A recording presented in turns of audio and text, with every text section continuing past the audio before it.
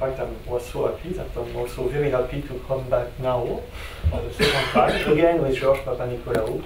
So he couldn't make it to be here today, but he will arrive in 2 weeks. And this corresponds, in fact, to a recent evolution of IHES, since this chair is dedicated more or less to applied mathematics. So here I have just taken a citation from the website of the IHES, where the aim of the chair is described. And as it is written, the purpose is to conduct research and exchanges of views on theoretical topics arising from problems encountered in technical domains, or which could result in new applications in this area. And in fact, I have built this, this talk to try to follow this citation. That is to say, I will first describe a practical problem, a technological problem in imaging. I will try to describe what the main problems, the main limitations are about this problem, and then I will introduce the new ideas that we had with Georges Papanicolaou to try to tackle this problem. So both of us, Georges and me, are working in wave propagation in random media. So what does it mean? It means that we consider wave propagation in complex media. So what is a complex medium? It can be the human body, it can be the Earth, it can be the atmosphere. It's a natural medium that we don't know. So we will model it as a realization of a random process, hence the term random media. And in the point of view of applications, there are two main types of applications, for the direct problem and the inverse problem. So for the direct problem, I've been working a lot in wireless communications or communications through optical fibers. That's one possible application of this field. And for, let's say, the optical fibers itself. The defects of the optical fibers are considered as problematic, and in fact they are problematic. So you may have to work a lot to understand how to propagate far in an optical fiber, so you may use nonlinear effects to compensate for random effects, stuff like that. But today I will speak about imaging, that is to say the inverse problem. So here I have I've written what is the purpose of sensor array imaging. So now the idea is not to propagate far into a medium, it's to probe a medium, to extract information about a medium from the waves that you can send through the medium. So you have an array of sources which emits waves, you have an array of receivers which record the transmitted or the reflected waves depending on the situation. And from this data that you record, you want to extract information about the medium. So that's the purpose of imaging. So I will first give you more or less the state of the art. So first, a simple imaging situation. So since this is a Schlumberger chair, I try to put it in the geophysics context. So you may imagine that at the surface of the Earth, you have an array of sources and receivers. So these are the circles and the triangles. And somewhere in the subsurface, you have a reflector that you want to image, that you want to detect and characterize, I say. So the first part of imaging is to collect data. So that's something that people know how to do. Nowadays, they collect a lot of data. So they put a big array of sources, a big array of receivers, and they collect all the signals that you can record in time at all the receiver's positions when you use all your point sources that you may have. So a mathematical model for this data set is, for instance, this one, the simplest one, scalar wave equation. So you can see the source term here, a point source at xs emits, let's say, a short pulse f of t. You have the scalar wave equation in the left-hand side. And in the left-hand side, you can see what I'm interested in. So you have more or less a homogeneous medium with velocity, speed of propagation c0. And you have a local perturbation of this velocity that is centered around some point y that you don't know, that has a shape bref that you don't know, and that has a contrast, say cref, that you don't know. So the purpose of imaging is, given the measured data, you want to recover the reflector, location, shape, and contrast. That is to say, what you want to do in practice is to build what the practitioners call an imaging function. That is to say, a function of the search point, say, that will look like exactly what you are looking after. So here, just a reflector buried into the medium. So this is what you want to do. Given the measured data, you want to build an image of your medium that will show what you are looking after.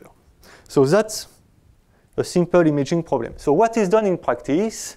So I've tried to summarize more or less what is done in the industry. So it can be in medical imaging, in ultrasound acoustics. It can be in seismic imaging for the imaging of the Earth.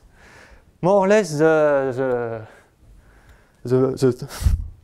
main method is least squares imaging. What does it mean?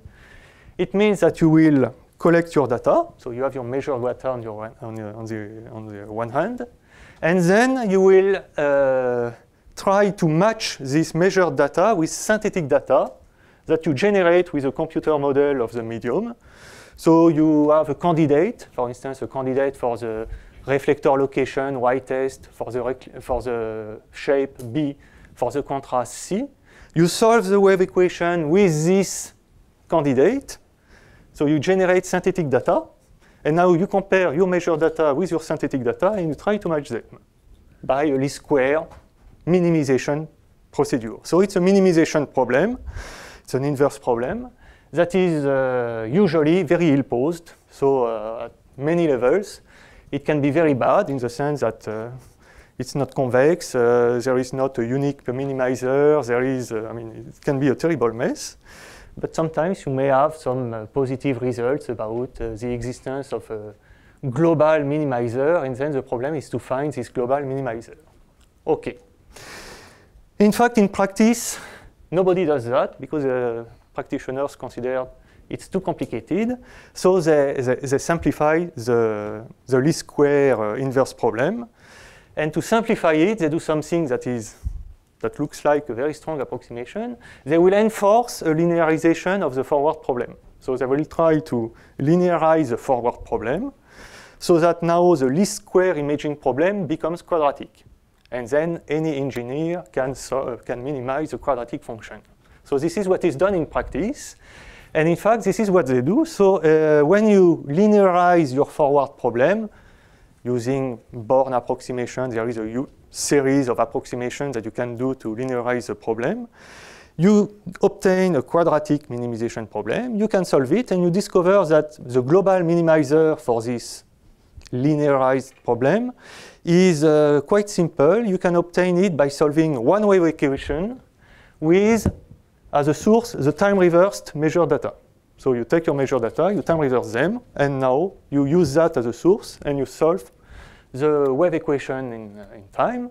And what you will get is a refocusing exactly at the reflector location. So this is what is called reverse time imaging. OK. For practitioners, it's even too complicated.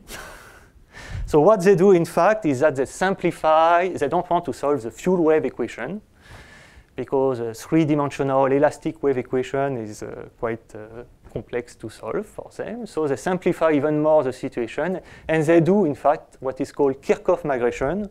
So more or less, they will do a kind of high-frequency asymptotics for the wave equation, a geometric optics type approximation of the wave equation, and they will simply backpropagate with travel times. So it's not even geometric optics.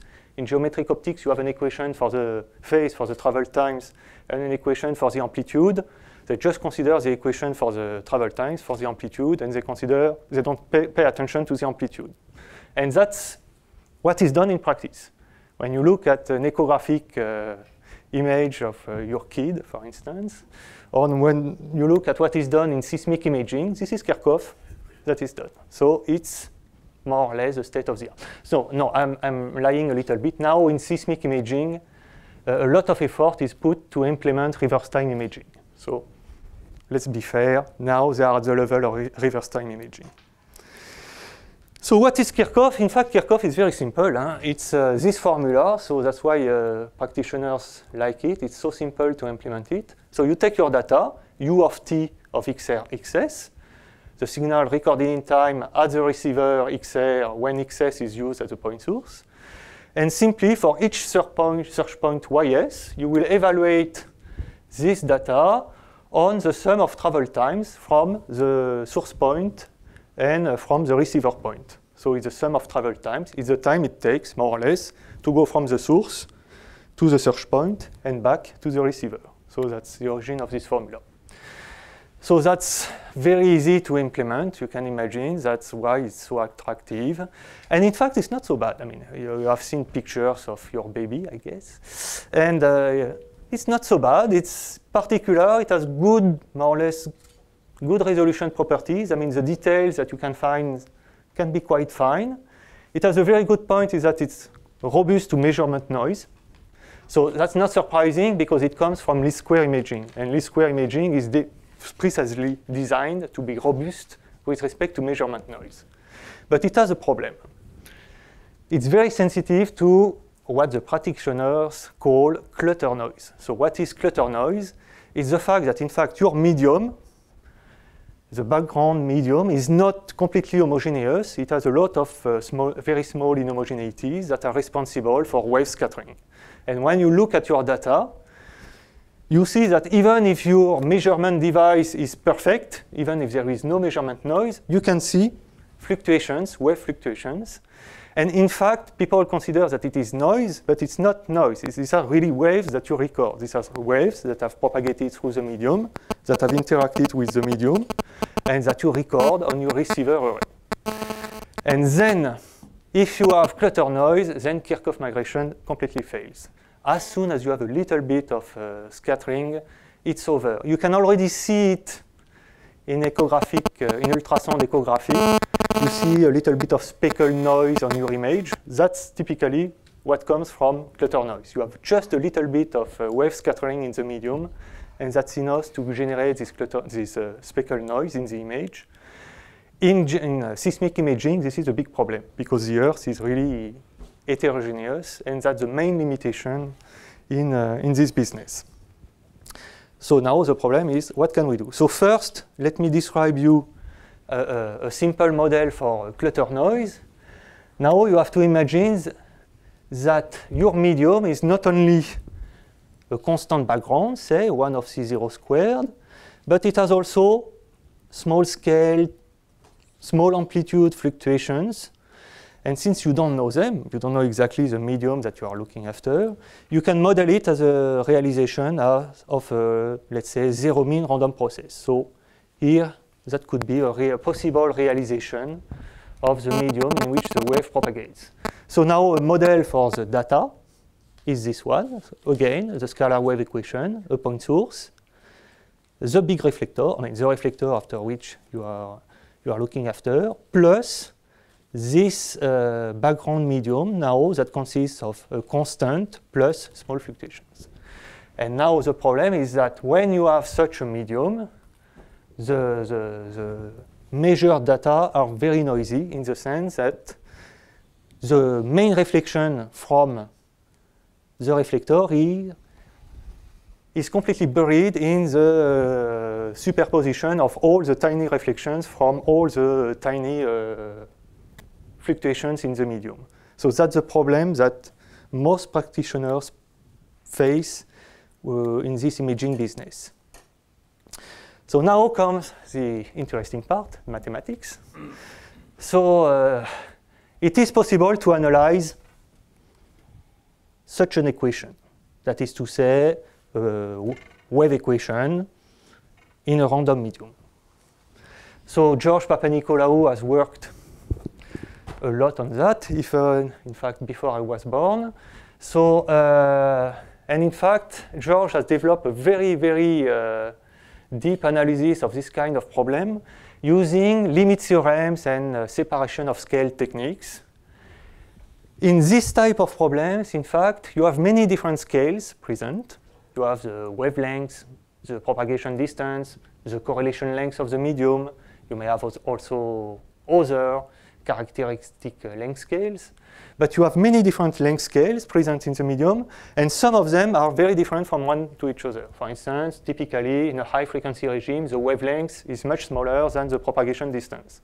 In such a case, you can develop an asymptotic analysis to understand better what happens and what is the structure of your wave, of your data set.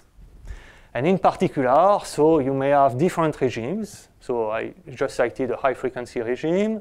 There are other regimes. And for each regime, for each distinguished limit, in some sense, you can simplify the problem and go from this wave equation with random coefficients to a stochastic partial differential equation. So typically, that can be an Ito-Schrödinger equation.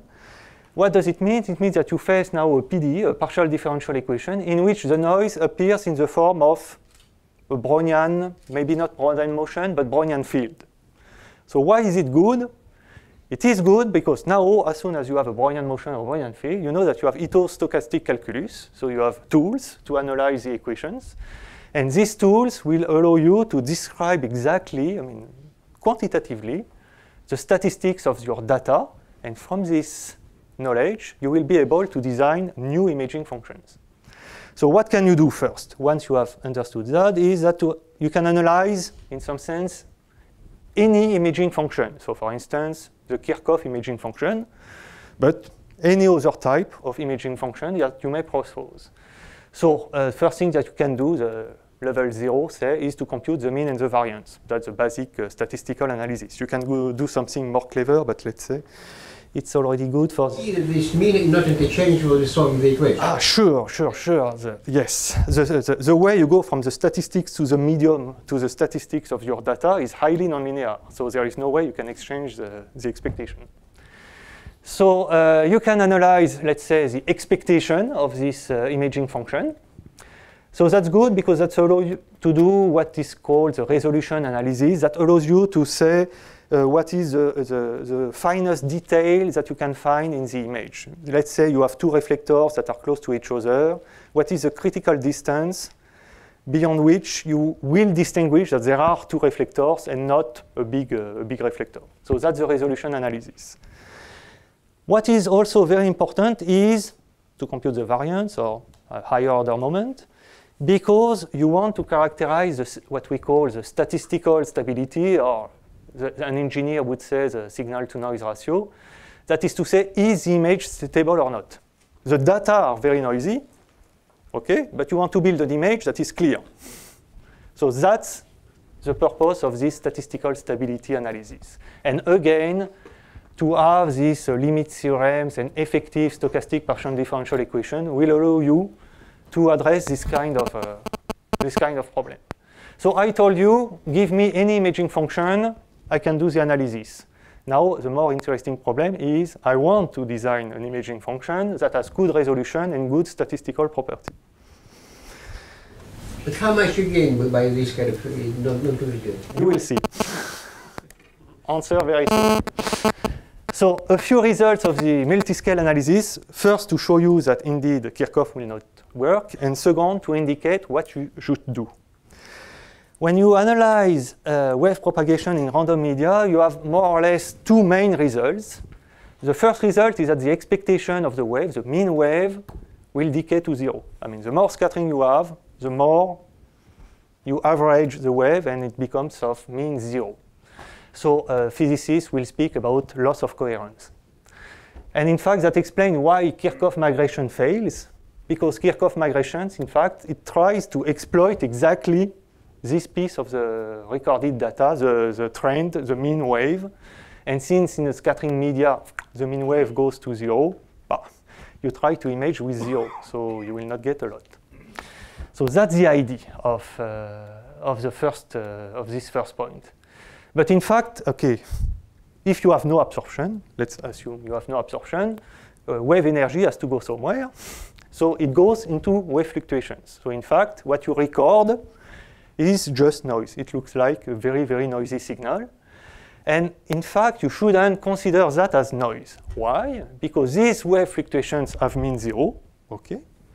But the correlations of this, the correlation structures of these fluctuations contain the information. When you look at the correlations at nearby points, at nearby receiver points, or at nearby frequencies, say, you exhibit that these fluctuations are correlated, and that these correlations contain a lot of information about the medium. And in fact, now we have a new point of view. Don't try to image with the mean, but exploit the wave fluctuations, the correlation structure of the wave fluctuations, and this is what we want to use to build the image. So it's a complete change of point of view. Forget about the mean, look at the fluctuations, look, in fact, at the clutter noise. Don't get rid of the clutter noise, keep it, exploit it, and build an image with it. So it's completely new because now you will image with correlations, cross correlations, that are quadratic in the data. So it's something new. So just as an application, I've taken that from a geophysics journal. That's a typical situation that is encountered is oil prospecting, say. So that's the situation. So people in the industry want to monitor very carefully an oil reservoir under exploitation. They want to follow exactly how the fluids are migrating. It's very important to extract the most of it. So the idea is the following. Those people put receivers everywhere. They want to collect as much data as possible. And so they collect a lot of data. And after they collect the data, they wonder what they can do with this data. So here is a typical problem that they face. They can put receivers and sources at the surface, no problem. As many receivers and sources at the surface. They have wells in the reservoir. And they can put receivers in the wells, but they cannot put sources in the well, because sources are in fact explosions. So you don't want to destroy your well, I guess. So this is the problem they face. They may have sources at the surface, receivers in the well. And the question is how to exploit as best as possible this data set. So here is a little bit of geophysics jargon. In the Earth, in fact, the top layers are really the problem. This is what they call the overburden. This is where the scattering happens. In fact, most of the scattering happens over the first few kilometers. After the medium becomes What in fact the depth? Yeah, what is this scale? a few kilometers. Let's say this horizontal line is 2 kilometers or something like that. Vertical? Is 1 kilometer vertical. yes, vertical 1 kilometer and a few 10 kilometers in cross range, say. So this is typically the situation. And they are looking after something even deeper. So this is for deep oil prospecting. So the question, what can they do with that? So they try to do what they know, that is to say Kirchhoff. So I repeat exactly the same arguments. You have sources at the surface, receivers, let's say a reflector, but I don't care. This is the Kirchhoff migration function. So let's try to do it. Okay, here is, it's a numerical simulation. These are not real data. I don't have real data for this problem. So on the left, you have the configuration, the sources, the scattering medium, the receivers, and the reflector that you want to image. And on the right, I will apply Kirchhoff migration, and I will plot the image of this region. I mean, a big square around the location of the reflector. So I would like to have a nice image of this square. So obviously, that doesn't work. So this is typically the kind of image that they get. So they get pure garbage. There is no way from this image you can know where is the reflector. Okay, now let's try to apply this idea that in fact you should look at the correlations rather than at the data themselves. And here I do the simplest level 0 application of this idea. I will apply Kirchhoff to the cross correlation of the data. So here are the cross correlation of the data. So for each point source, I look at the data at 2 receivers, XR, XR prime, and I compute the cross correlation in time of this pair of data. And at the end, I sum over the sources. So I get the cross correlation of the signal recorded at XR and XR prime have the function of the time lag tau. And I will image with that. Tac, here is the image. So you go from pure garbage to an image that is crystal clear. Because here, in fact, we have put a lot of scattering. It's a highly scattering medium. So in that case, the mean wave is almost 0. That's why Kirchhoff completely fails. You just have fluctuations. But since you have fluctuations, and we know now how to use the fluctuations, good, you have this image. So again, this is not image processing. There is no way from this image you can go here. You have to go back to the data and process the data in a completely different way. You adopt a new point of view on the way to build image from this kind of data. So that was an example just to show you the idea. Okay, so of course you can do analysis. Here it was just an application with easy numerical, I mean not so easy numerical simulations.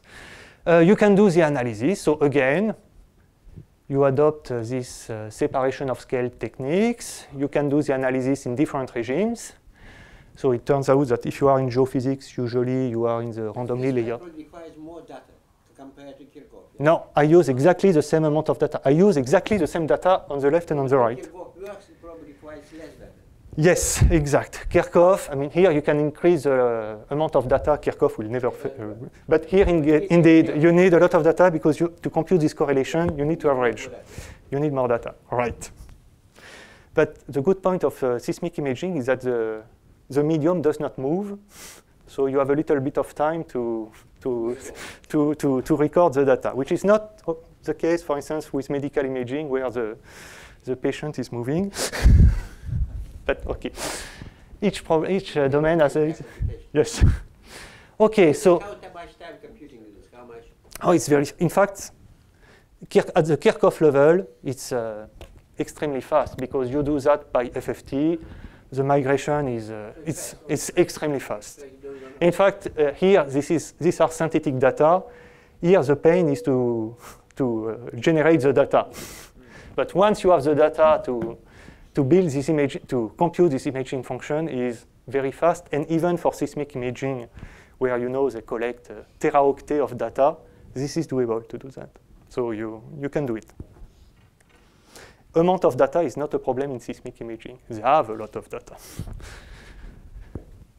Okay, so just if you do the theoretical analysis, developing this asymptotic analysis in different regimes, okay, you will find general results and some detailed results.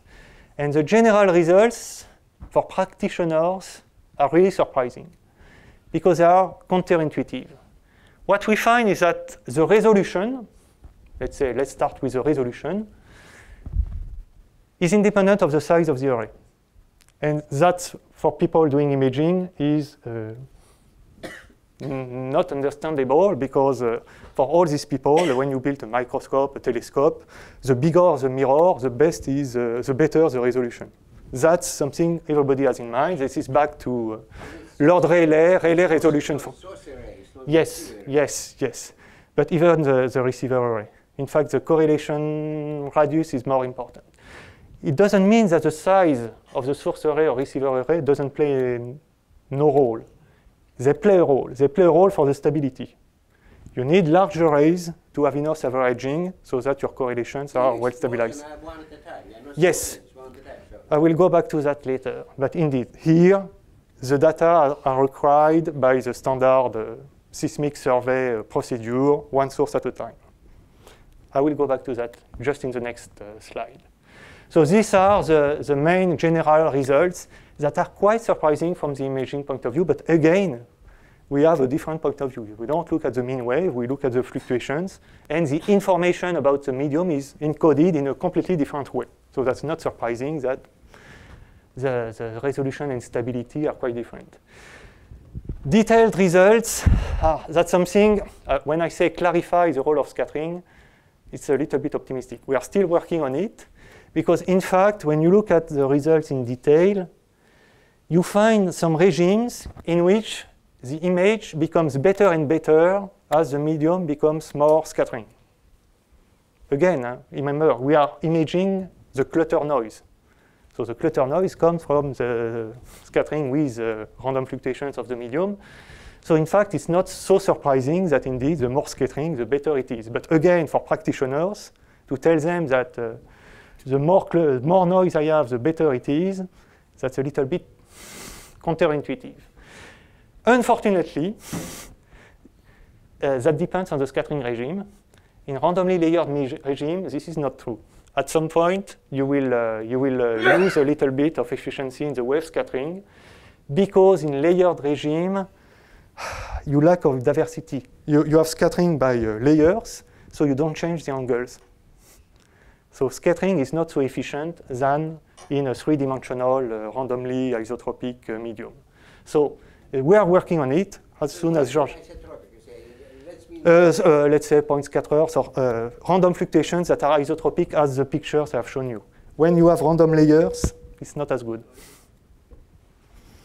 So we are working on it. So when I say clarify, we are in the process of... It means that this not homogeneous, you mean, what it means? So the distribution is scale one coordinate, reduced to one coordinate? I mean, you really have just fluctuations along, let's say, the depths. And no fluctuation in this direction. Yes, exactly. And in that case, scattering is not so good. So you have to, and unfortunately, this is the case, more or less, in geophysics. So that's unfortunate, but we have to be careful. So we were very optimistic, but we have to be careful. But you have the same information, it doesn't disappear. It's the question how to collect, no? No, it's not about how to collect. It's really that you automatically how to extract it. The information is there, no? Yes, the information more or less is there, but for a given source aperture and receiver aperture, you will need a much, much broader, for instance, source aperture. Here you have three-dimensional scattering. So even with a relatively narrow source aperture, by multipassing in the medium, the reflector will be illuminated with a very, very wide aperture. In a scattering medium, no way. With a layered medium, no way. It comes from a cone that is fixed by the source array. And to have a wide aperture, you really need a very wide source aperture. So, okay, but we are working on it. So when I say clarify, I should be careful. We are working on it. Okay, further results before I conclude. So of course, here I have just shown you. Yes, your wavelengths roughly compared to the size of the object you have observed. How are they related? Here the object is larger than the wavelength. It's a reasonably big object compared to the wavelengths. Here I have shown you level 0, Kirchhoff migration for the cross correlation. Of course, you can propose more evolved imaging function, but again, based on cross correlations, or sometimes on Wigner functions, which are just Fourier transform of the correlation, but it contains the same information and it's the same idea. More interesting, you had this remark that, okay, you have one source that you shot one at a time. In fact, we don't need that. This is a standard procedure, but we don't care, in fact, about the sources. We need sources. We need signals. But that can be ambient noise sources. And in seismic imaging, I mean, in geophysics, you have a background seismic noise. So you can use, you don't need these active sources. Just record the ambient noise on your array of seismometers, compute the cross correlations, and that's just enough. You can build the same images. You need even more time but to average, but you don't care. You have time. Let's say you have 1 day or several days. That's enough. So you can really, that's really new, this idea that you can do imaging without sources. So again, when you talk with practitioners, that becomes difficult for them. But in fact, we had a good piece of news. We had one particularly striking application of that for volcano monitoring. So that was just before, during my last visit, and we gave a warning for the Piton de la Fournaise with 3 weeks in advance, and this happened just during our visit to Shanghai. That was October 14. So I do remember that Jean-François was taking pictures of me in Shanghai, and I was always with my smartphone to monitor the volcano because the eruption was happening just during the conference. So that was a demonstration that in practice it works. You can do imaging of the Earth without waiting for an earthquake. So you don't need these strong sources to image this big region. You can just use the ambient noise. You can do, passive reflector imaging is this idea that you don't need active sources, so I will show you a result. And of course, you can also use higher order correlations. So that depends. Let's imagine that you show that the wave fluctuations are Gaussian distributed. Then it's over. You have shown that it has mean 0. You have extracted the second order correlation, it's over. You have extracted all the possible information. It turns out that this is not true. The wave fluctuations are not Gaussian. So there is still some information in higher order correlations. So again, we are working on that, on correlations of coda, of tails of correlations. Again, this is under ProRes, but there is some more information encoded in the wave fluctuations. So this is this idea that you don't need active sources. So you have to turn your head by 90 degrees, but this is the same situation. You have the sources, the receivers, one reflector. But here, these guys are ambient noise sources. So they emit stationary random signals. So they emit pure noise. And this is typically what you record on each receiver. You emit noise, you record noise. That's very nice. But in the correlation, you have information. So again, you compute the correlations between these signals. And in fact, you're right. Here I have 300. In fact, I need to go to 10,000 to compute the correlations with quite high accuracy. And with that, I apply again Kirchhoff. And I get this image. So I can localize the reflector with just ambient noise sources. OK, conclusion. So that's the end. So the main idea is that in scattering media, you should try to use correlation of the data rather than the data themselves. You have to consider these correlations because otherwise you will not make it. This new idea is that you can use ambient noise sources. Sometimes scattering can help. So this is very good for us, George and me, who are experts in wave propagation in random media. I mean, we are happy to be able to claim such a statement. And you have very counterintuitive results. For practitioners, sometimes they have a hard time. So just in 30 seconds, this is an application that George has in mind. So now you have to turn your head by 190 degrees, 180. So everything is upside down. Sources are here, receivers are in the middle, the target is at the top, and the medium is random just here. So this is the same picture as this one, but completely reversed. And this is for a completely different application. This is for the space surveillance program in the US. They want to get very nice image of the satellites. So it's not to image the Earth from a satellite, it's to image the satellite from the Earth. And they have problems because of the turbulent atmosphere. So what you can do is to put high-frequency radars on the Earth, but because of the turbulent atmosphere, you will get this noisy image. An idea would be to put the radar on a flying platform at high altitude, 15 kilometers.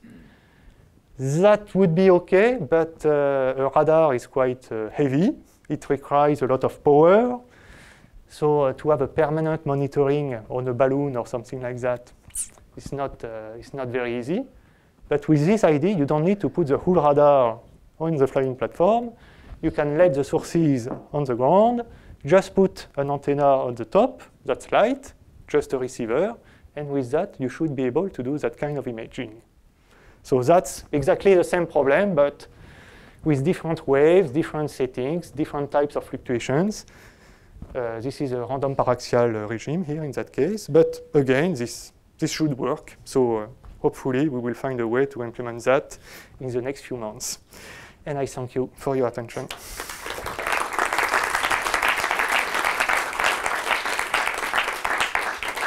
Thank you for your talk. Are there questions? Tu n'as jamais parlé des sonars dans tout ça. Ah, sonar. Problème with, alors le problème avec les sonars, the problem with the sonar is that the sea is moving. The heterogeneity, the small scale fluctuations in the sea are moving. And that's the main problem, because here, as I have said and as was remarked, you need some time, you need a lot of data in order to be able to average and to extract your cross-correlation. If your medium is moving while you record the data, that's not good. So we still have problems with that.